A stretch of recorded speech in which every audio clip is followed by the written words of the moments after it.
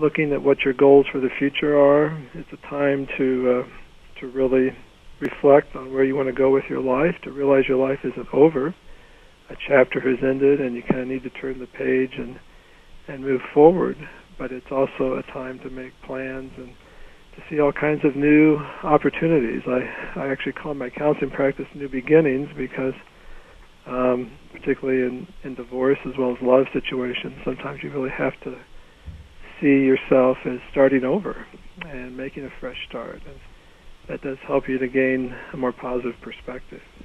Now, tell me a little bit about your business, the New Beginnings Counseling. Just explain to me how you got started in that and what your main focus is.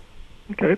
Well, I've been in the field for about 25 years. It's been a while. I kind of have questioned sometimes why I went into it. I think a lot of it is being an only child, and although my parents had a pretty good relationship overall, I think I sometimes was put in the role of marriage counselor with my parents, and just began to think in those terms. I also have actually been through a divorce. My first marriage only lasted 4 years, and it was a very painful process for me, and I think having been through that experience, I can empathize with others, really know what it feels like to go through that. And I can also extend some hope because I have now been married about 22 years, my second marriage, and very happily married, have two almost grown daughters, and I can tell people that even though it feels like it may never get better and it's a very dark time, there is hope, there is light at the end of the tunnel, and it's not a train headed toward them. Mm-hmm. And it's going to actually get better. You know, there's a feeling sometimes that your life is over when a relationship dies, but I can say that I'm happier than I ever thought I would be. I actually went through a period myself of depression and even had some suicidal thoughts I was struggling with after my divorce. So I know how difficult it can be. How were you actually at the end able to get over your divorce? Did you seek counseling yourself, or I did. Okay. Yes. I was involved both in some individual and group counseling. I think a lot of it was my faith in God, which helped me get through, realizing that God wasn't done with me, that there was still purpose for my life.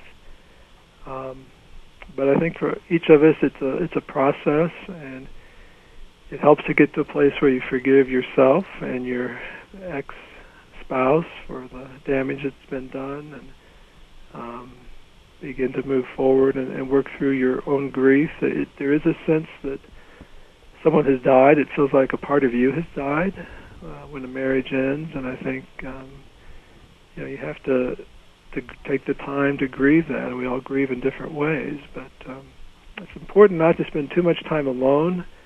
I think many people withdraw when they're going through the pain of the end of a relationship, and that's really a time when you need to reach out to others and not spend too much time alone. We all need a little bit of that. But it's also very important, I think, to be involved with other people, particularly encouraging, supportive people. Okay, and we're almost out of time here, but I just want to follow up. And for guys out there who are listening and they recognize the fact that they might need some counseling or support groups, are there any resources out there where they can find these groups or counselors that could specialize in helping them? Yeah, there's a group called Fresh Start. I think you can look online and get information. There's a number of places that have groups,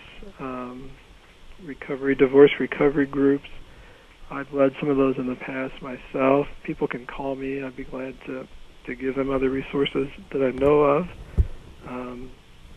There's a number of good books that people can read. But I do think really it is important to find other people who've gone through similar experiences that can relate to what you're feeling. There's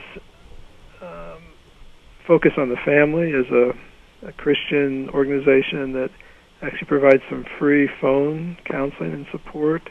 and then they can refer you to other counselors as well. There's many resources available. Another one is the American Association of Christian Counselors. I think it's aacc.net online, and there's a number of online resources there, as well as a list of counselors such as myself that people can find. I think that one of the important things is to realize that your identity as a person is not tied up in a relationship, even your marriage, although as important as that is. And sometimes we have to realize that who we are hasn't really changed, although it may feel like it, and we have to find our strength in our faith and our relationship with God and our friends, and to get the love, nurture, and respect that we need from others, but also to give that to ourselves, and not allow changes like this to deflate our self-esteem or our belief in ourselves. It's important to take time to laugh, to have fun, and to learn new things, maybe to take up a new hobby, but to move forward, do something to actively move forward and regain a positive perspective on life. Life is not over, even though the relationship has ended, and it's important not to let yourself give into that kind of thinking. I believe forces of darkness would love to convince divorced men that their lives are over and they might as well just end their life or just give up, and that's just so far from the truth. There's much to live for, and things will improve. It's just like there's a little dark cloud right now that you have to accept will be there for probably a few months, but it will go away and things will get better. Okay. That's definitely some great advice. I'd like to thank you for joining us today, and we'll make sure to put all those links to the websites and to your website and your contact information on our website. For our listeners out there, Bill's located in St. Louis, and we'll put some links to some other resources out there for the nationwide ways you can look up counselors. Great. I could mention I do have a couple articles on my website that might be helpful regarding divorce and remarriage. I also have a coaching website, so be glad to talk to people and, like I said, share other resources if anyone wants to call me or contact me by email. Okay. Thank you so much for taking the time out of your day to talk with us about this important subject, and I know the guys out there will find it very helpful. Glad to do it, Stephanie, and appreciate you having me. All right, thanks. Once again, this has been another edition of Divorce Today on DadsDivorce.com. Thanks for tuning in.